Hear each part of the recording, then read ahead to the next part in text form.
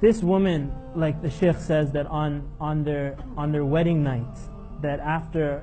the wedding and they had gone back and they had spent their time together, they both went to sleep, and then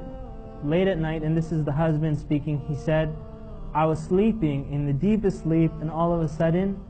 some water flashed in my face, and it was like ice cold water, and they have air conditioning on. It's like ice cold water, and he woke up shocked, and he looked at his wife,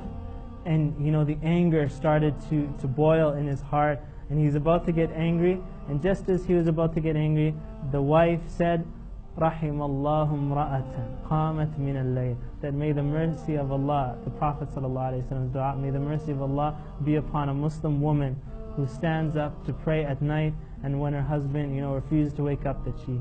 splashes water in his face. And then he said, as soon as she said that, it was as if all the anger